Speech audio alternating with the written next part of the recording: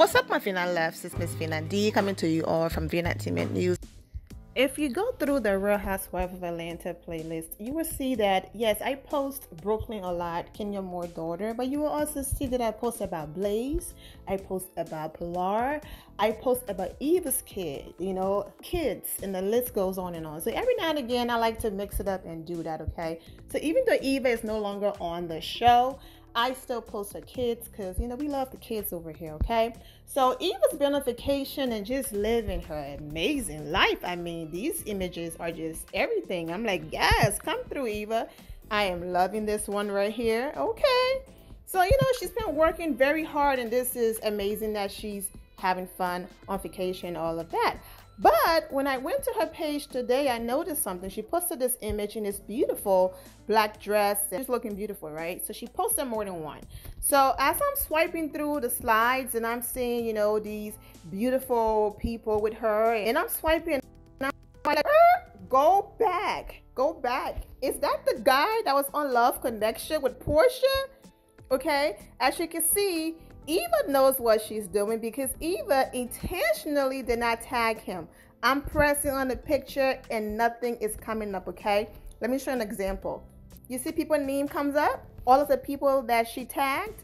All right. But when I go to his picture and do that, nothing comes up. He's on vacation with Eva and her people, and this is his gorgeous wife. He just announced that he got married. So congratulations, Louis. He wrote, now introducing Mr. and Mrs. Oh, he got married the same day Cynthia Bailey and Mike Hill got married, 10/10/2020. Go ahead and read the rest of the hashtag.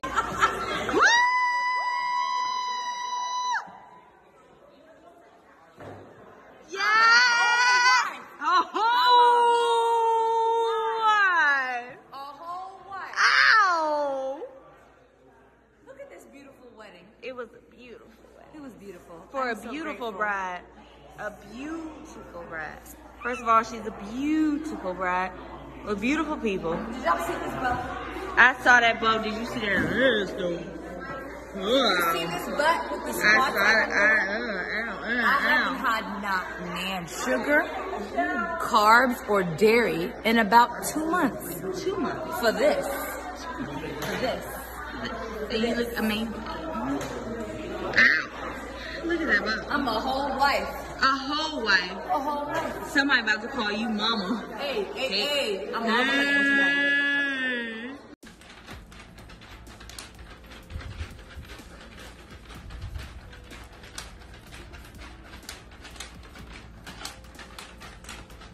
And then he posted when he met her. On August 30th, 2018, I went on a date with the most beautiful woman I have ever met. During this date, I didn't even think that woman like her existed. Beautiful, kind-hearted, smart, God-fearing, and great energy. Before this date, I already had in my mind that I was going to be a single bachelor. Oh, not man in that word. Never get married, having kids out of wedlock, and paying child support to five to 8 kids that look like me, which isn't a bad thing. After this date, I knew I wanted something special with this amazing person. I simply couldn't see my life without her. 2 years later, we're getting married, and she is the same person that I met. She's never changed. This post means so much to me because this is the last dating/fiance anniversary before our wedding anniversary.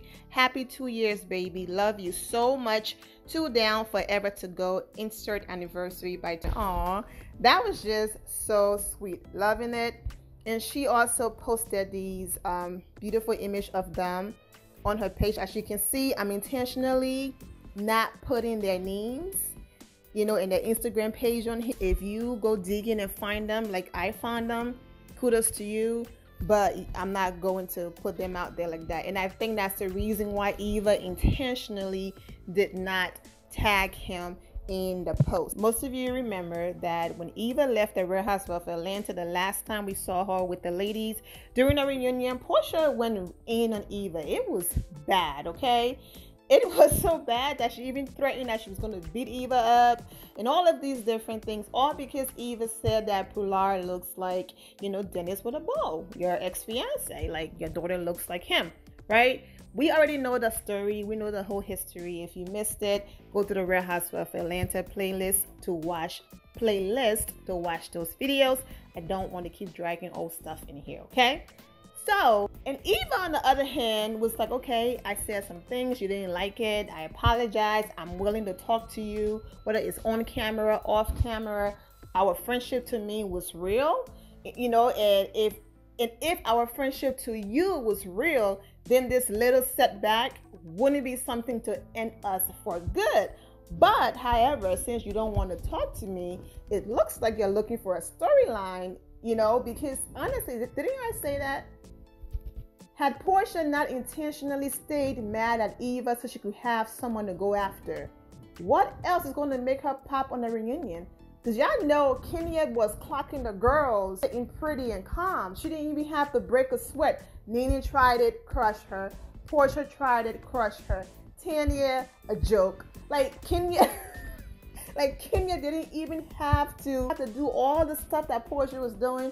And she still came out of that reunion being her classy self and all of that. And the fact that she was reading the girls and not even breaking a sweat, that was the great part about Kenya on that reunion. I just know that Porsha intentionally kept that going just to have someone to come after at the reunion, and it worked perfectly, okay? But this whole situation right here where Eva is on vacation with Porsha ex and his wife have me thinking, was there something deeper behind the scenes going on that we didn't know about, and Porsha just used this situation with Pilar and what Eva said on the show to have an excuse to go in on Eva? But was there something else going on?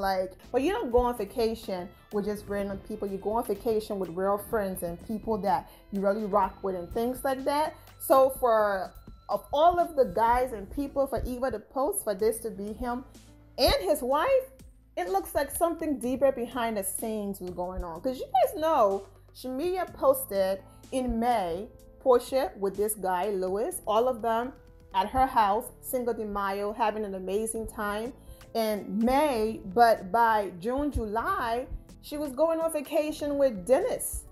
And then revealing that she was pregnant, what was it, a few weeks later or a month or so later? I mean, everything happened so fast. It's like May, you're at Shamia's house, hooked up with the guy from Love Connection, and less than 3 months later, you're with Dennis. Pilar is coming. Engagement ring. Like, it was quick. If you were to watch Porsha Love Connection episode with Louis, what you will notice is that basically the way it works is, if you pick somebody, right, and the audience also picked the person that you picked, that's a love connection. And then you also win $10,000, okay? Whether the money is going to you or the charity, you win $10,000. So if you watch Porsche episode, when she won the $10,000, her reaction and her body language wasn't, oh my gosh, I'm just happy I made a connection with Louis and all of that. She reacted to the money more than she reacted to having him. And then a few seconds into her reacting about the money and, touching Andy and all of that, and I guess she realized, oh, don't forget the man. You also got the man. And then she said, wow, I made some coins and I got a man. I'm not saying this is why they broke up, but Porsha is about her money. And probably, after dating Louis, he might have been an amazing man to her, but his pockets didn't match what she was looking for. And Dennis' pockets did. So she was in and out. Now he's married. I don't really think Porsha cares, but who knows? You never know what's happening behind the scenes. But either way, I wish everyone the best. And I'm wishing all of you the best. Take care. The end of here, my final loves. Thank you all for your love and support. If you're not subscribed to the channel, go ahead and subscribe to the channel. Go ahead and leave this video a thumbs up. Also turn on notifications so when I do post, you're aware that I posted. And I will see you all in the comment section. Remember to always have the God bless attitude, which is being positive at all times and seeing the good in every situation. Have a great day, guys. God bless.